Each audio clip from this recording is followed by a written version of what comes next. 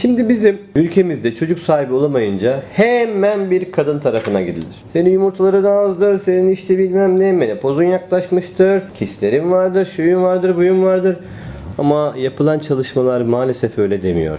Yapılan çalışmalarda infertilite, yani bir yıl aralıksız, korunmasız ilişkiye girmeye rağmen çocuk sahibi olamayan çiftlerde yapılan çalışmalarda aslında sorunların %40'ının erkekten kaynaklandığını söylüyor. Neredeyse yarı yarıya, değil mi? Demek ki çocuk sahibi olamamada erkek faktörünü de hiçe saymamalıyız.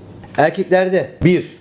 Yumurtalıklarda şekil bozukluğu, yumurtalıklarda varis olması, yumurtalıklarda tümör olması, yumurtalıklardan sonra veya yumurtalığın içerisinde sperm yolaklarında, döl yolaklarında tıkanıklıklar olması ya da kromozomal bozukluklar olması, hormonal dengenin değişmesi, her şey normal olsa dahi spermin DNA'sı dediğimiz iç kimyasının bozulmasına varana kadar erkekte bir sürü kısırlık sebebi var.